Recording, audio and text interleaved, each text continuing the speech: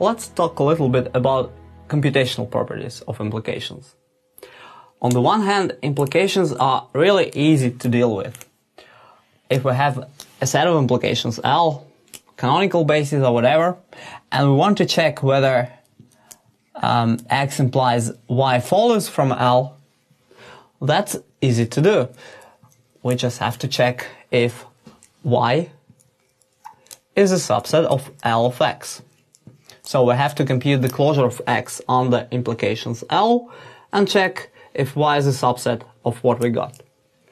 And this can be done in polynomial time. It can even be done in linear time if we use lin closure.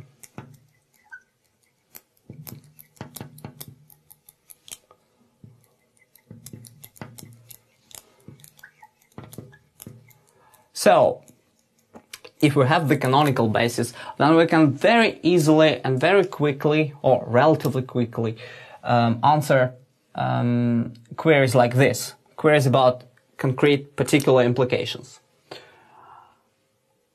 However, how long does it take to compute L? If, say, we start with the formal context. We've just seen an algorithm that does precisely this. But this algorithm has to compute not only pseudo-closed sets, which are premises of the canonical basis, but also all the closed sets. So it computes pre-closed sets, which include all the closed sets.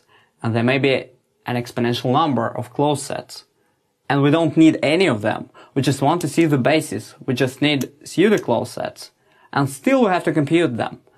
So we spend exponential time on things we don't need. That's not good. Well, okay, that's a property of this particular algorithm. There are other algorithms that may use different strategies. They don't have to compute closed sets. Such algorithms are faster than the algorithm we studied in some cases, and they're slower in other cases. But can we hope to have an algorithm that works in polynomial time?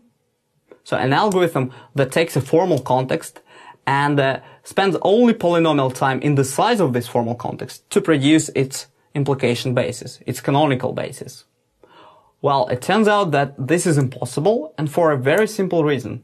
The canonical basis itself, although it's the smallest possible basis, it can still be large. It can be even exponential in the size of the formal context. Let me give you an example. Let's take a formal context that has attribute m0, m1, and so on up to mn. And then it also has n more attributes, mn plus 1, and so on, m to n. Okay, so it has 2n plus 1 attribute. And the objects are split into two parts. First of all, we have n objects, g1, gn, and neither of them has attribute m0. As for these attributes, the situation is like this. I'll denote it like this, what it means.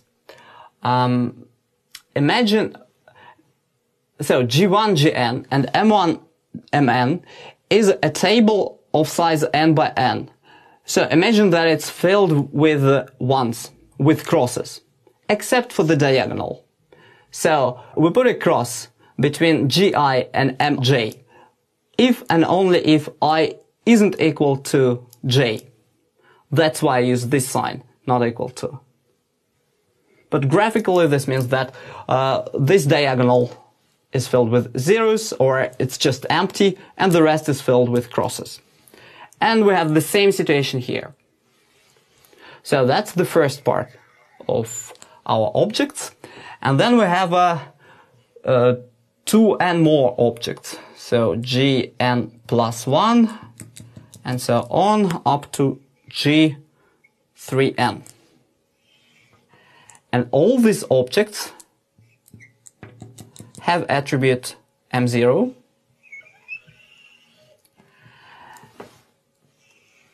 and they don't really make distinction between these two parts of attributes. So here we have a table of size 2n by 2n. And again, we leave the diagonal empty and the rest is filled with crosses. So that's our formal context. Now, if you think of it, and if you try to compute its pseudo-closed attribute sets, its pseudo-intents, then it's not too difficult to see that pseudo-intents are precisely sets of size n that look like this. mi1, min, so they are of size n, and for a position number j in this set, we take either an attribute number j from this part or an attribute n plus j from this part. So here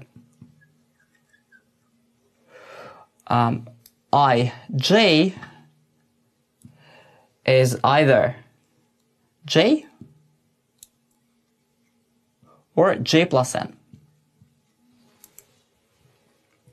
Well, if you look at any such set, this set cannot be a subset of any object intent from the first part of our formal context. So it belongs only to objects from the second part. And this set, and therefore this set is not closed. It implies M0. All objects from the second part have M0. How many such sets do we have? Well, n positions, and we have 2 options for each position. So 2 to the n possible pseudo-intents. Well, not possible, 2 to the n pseudo-intents. That's the size of our implication basis. But the size of the context is just 3n by 2n plus 1. So you can see that the size of the basis is exponential in the size of the context. Well, this means that it's completely impossible to have a polynomial time algorithm that enumerates the canonical basis of a formal context in general. Well, however, we may require something weaker. We may want to have an algorithm that enumerates pseudo-intents in time polynomial, not only in the context size, but also in the size of the basis. Polynomial in the number of pseudo-intents. An output polynomial algorithm. Well, it's a major open question whether such output polynomial time algorithm exists. The algorithm from the previous video doesn't have this property because it has to go through all intents in addition to all pseudo-intents. And, well, the number of intents can be much, much larger than the number of pseudo-intents in some cases.